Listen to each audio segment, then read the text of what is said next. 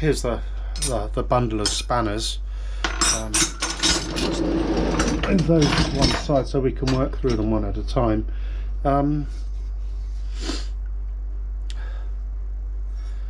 Super slim spanner. It's old imperial size. It's got Whitworth and BS on there. Just made in England, TW. Still got the original paint on it, not too much rust. It's seen a bit of service. Could do with a clean.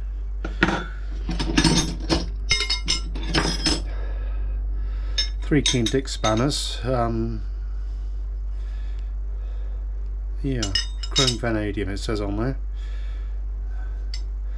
Maybe there's a set on there somewhere, so we'll just put those to one side and the super slims here. There's another super slim. Again, these have the same black finish as the some of the Snell brands that do look like they have the very same same black finish, but I think the pattern is slightly different, so I'll put that in our super slim pile. I've got some of these spanners already. This is G-Door. I think they're German made. I do like the way that these spanners look. I've got some of these for some of my machine tools, but they're just a single-ended spanner, and I do like the way that they look. It's a very functional looking spanner. Got some rust on there, but we'll be treating that. And also marked with a DIN standard 1 inch width, this one, and 7/8 Whitworth. Put that one over there out of the way. This is another super slim.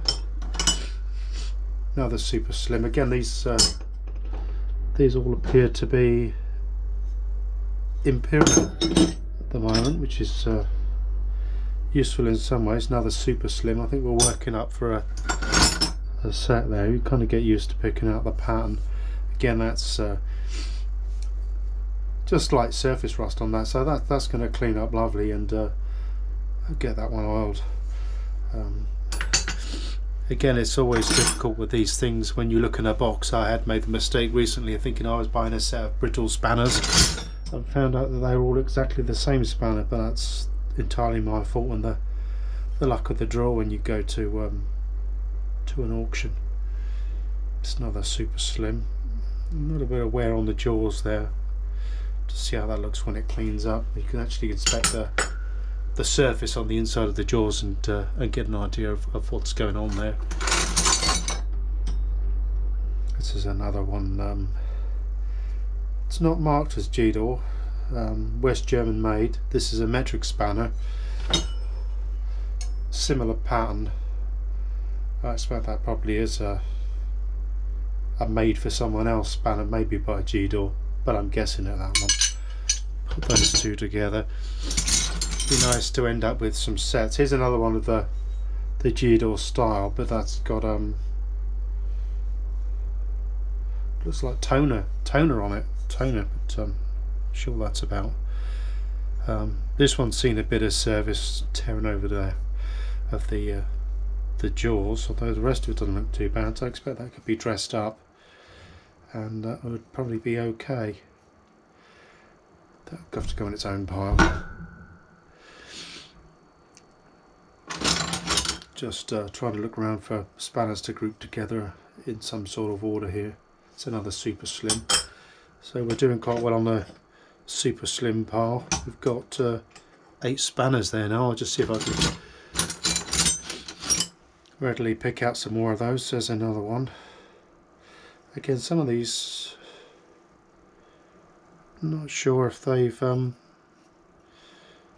some of the older spanners the finish isn't great, so probably won't be able to tell till I've cleaned that one up as to whether it's actually been used or whether those are just flash lines and marks from when it was made. This is an AF, another super slim.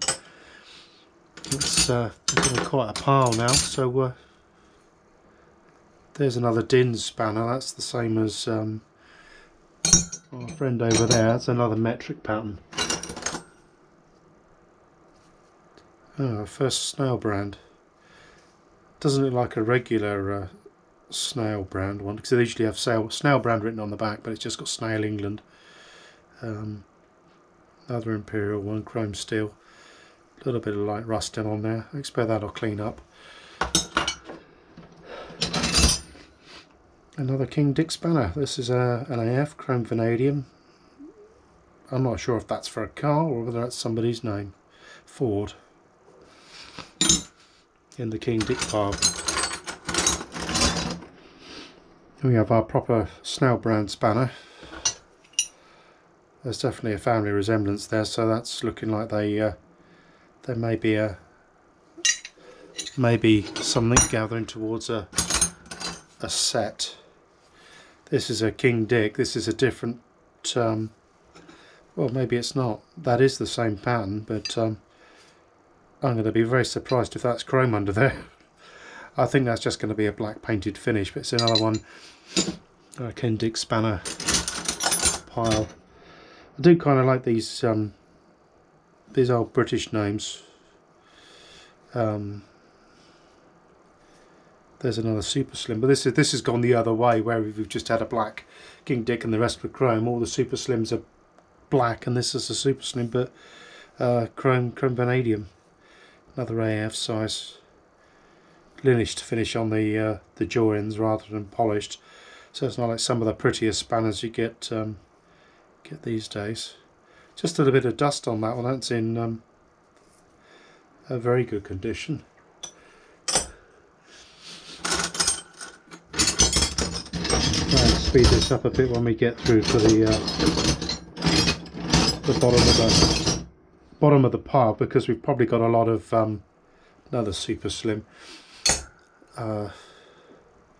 Yeah, a lot of spanners that probably aren't really worth showing. There's another super slim. So I expect there was a super slim set by the look of this for sure now. So snail brand. So I've forgotten where I've been putting those now. They're over here. See, that's another finish. Again, this is a lot of spanners that are finished in this style. There's some here that are this black finish, not a painted finish, but it is a dark finish. I was used to see that on adjustable spanners. Yeah, snail brand.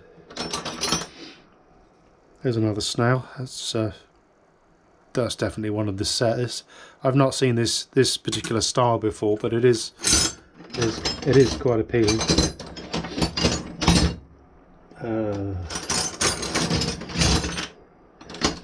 I did get these in the set. I had seen a set of these for sale. This is it's seen better days.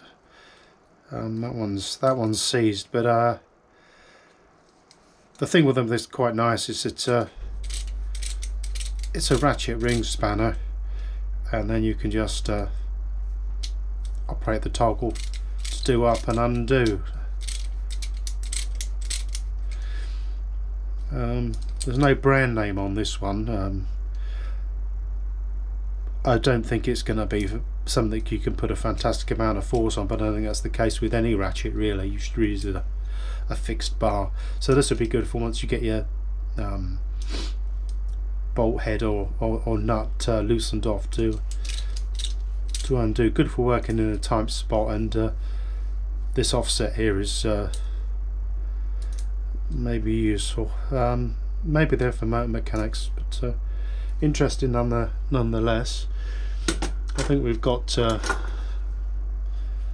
set of these. Well, apart I can see another couple. This one's different again. This is a Vacom one, which I think is a French company. That's going to require a lot of work, because that is seized. It doesn't look like it's got a ratchet option on this one, so I guess you just turn over for the other direction. I'll be looking forward to cleaning that one up and freeing it off. That's again a little bit of surface rust. Have to be careful cleaning. It has got chrome in there, so we can't be using anything abrasive, but I think most of that will clean up, and the rust always looks a lot worse on the chrome than it usually is. Usually she's got pitting and the rust spreads out from the small pit, so once you clean off the rust you can lightly oil it, and then it generally looks presentable and definitely serviceable. It's another toner spanner. I'm not quite sure about where these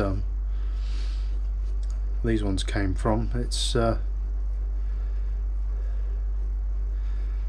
none of our other patterns, is it? There we are. That's the toner, and that one is unmarked, but I'll put that one in this pile with the G-doors, because that's definitely that set of spanners, even though it's not got the brand name on it, and these two are toners. Again, I do like the pattern on that, but I've mentioned that already.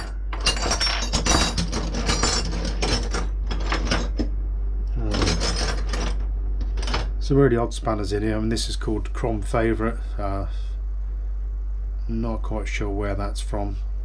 Nice pattern, a nice shape to the spanner. It's got number 4 on the back, so it's probably part of a set. I can't see what size that is at the moment. That's a mystery spanner. So sometimes these things will offer great surprises once you clean them up. Spear point, that's a new one. Again, that's Imperial. Another snail. Another snail.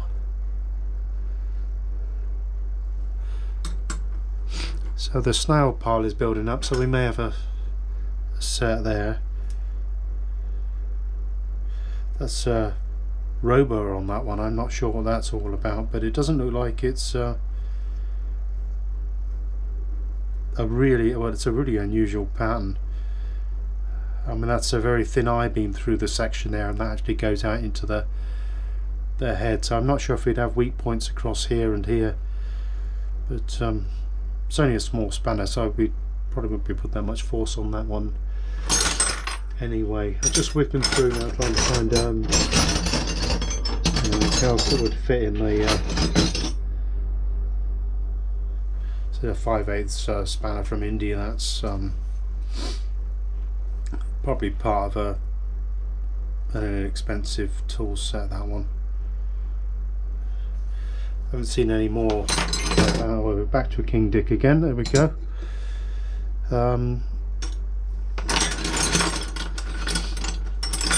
Lots of Aloras, which is another German. There's a Jidor ring spanner. Just checking to see that that's not been used as a wrench of some kind. Sometimes you pick these spanners up and they just feel a little bit unusual. That's probably okay, that one. Again, number 13, 7/16, 7/16 AF by the look of it. Surprisingly, that's got India on it as well. Excuse me, that can have its own pile. There's a Laura, so I think we have to create a pile for those. It's a brittle. That was interesting. I was expecting to find that one in there. I do like these spanners because they just seem to have a much better level of finish. This satin chrome as well.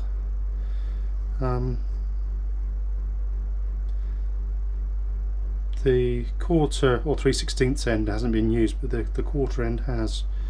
There's some marking on the edge of the chrome there where it's fretted a little bit, and some marks, so we'll have to see how that one measures up once it cleans up. Another British make, Bedford. Again, the chrome's not not fantastic. It's worn.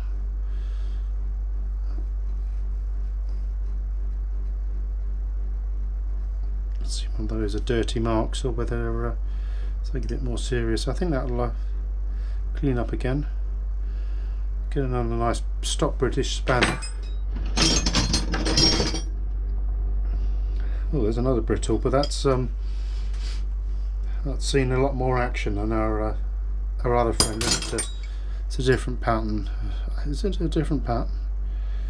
No, it's just a bigger spanner. Same pattern. Chrome alloy. But just the detailing on the finish doesn't look quite as crisp as the smaller spanner, and I've had some breaking off of the flaking of the chrome there, so it may clean up okay. I mean, the fact that the chrome's gone spoils the look a lot, but usually that's a stress when it's been used on a nut and the chrome actually split or crack or chip. You could see that probably in this one. There's that's been on something quite sharp on corners, and it's marked the inside of the jaws. It's a bit of a shame really, because it was otherwise quite a nice spanner. There's another Elora.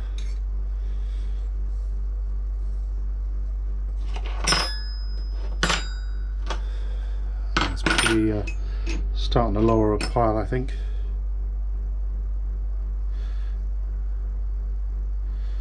Matador, this spanner, and I think somebody's done something to that for getting into a tight corner. There were one or two spanners in here that were cut away or modified or bent, so I think that the person that maybe used these was working either as a motor mechanic or on a lot of machinery. Yeah, that's called super chrome, although that doesn't look too super to me at the moment.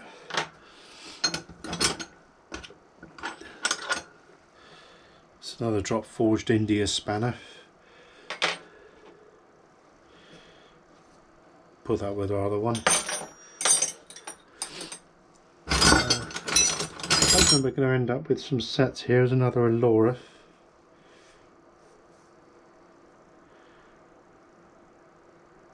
.38 AF. Again, a little bit of nicking of the chrome there.